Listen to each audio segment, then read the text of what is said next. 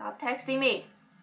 I'm trying to make a video. Alright. Hey guys, it's Anna. Welcome to another makeup tutorial where I will be doing another smoky eye because that's apparently the only thing I know how to do. Yay! So today it's just in a traditional kind of black and white smoky eye. It's not that smoky actually, it's more like a gradient effect, you know what I mean? An ombre eyelid. Smoky eyes are pretty hard to do because there's a lot of blending with black, you know, in the grayscale without any like transition or warmish shade. It's a little harder to work with, a little harder to blend into the skin, but yeah, so that's what this tutorial is for, to help you blend out the colors. So I hope you guys enjoyed this makeup tutorial. I'll catch you guys next week. Bye. Like always, we're going to start off with an eyeshadow primer. This will prevent our eyeshadows from creasing and it'll make them stay all day. Grabbing a very fluffy brush and a translucent face powder or just anything close to your skin tone, put that on the crease and above so that all your colors blend nicely. With a fluffy brush and a light gray eyeshadow, I'm going to be popping this into the crease, concentrating on the outer V.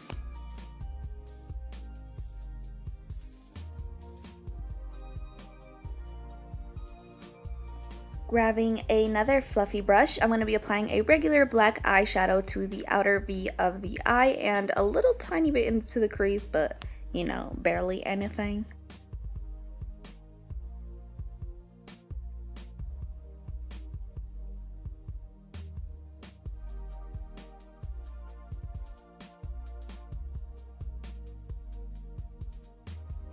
Now I'm going to grab another black eyeshadow. I know you guys are going to be like, wait, what? 2 black eyeshadows? Well, one is actually more pigmented than the other, and I'll actually show you a swatch right about now.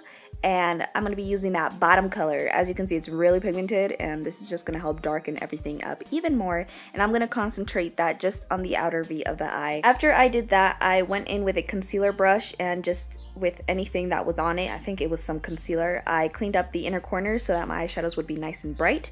Then grabbing this light gray shadow, it's actually shimmery, I'm going to apply that to the center of the lid and then a white shimmery shade into the inner corners.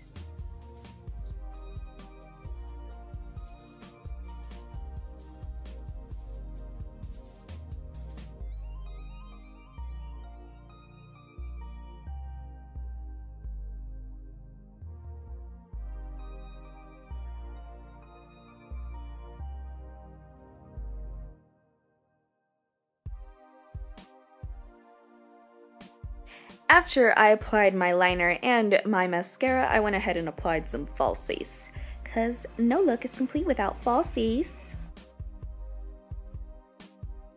Okay, now grabbing a gray eyeshadow. This one is actually a little bit darker than the one I used in the center of my lid. I'm going to go ahead and apply that to my lower lash line using a small pencil brush. Then, of course, adding a highlight to make our eyes pop.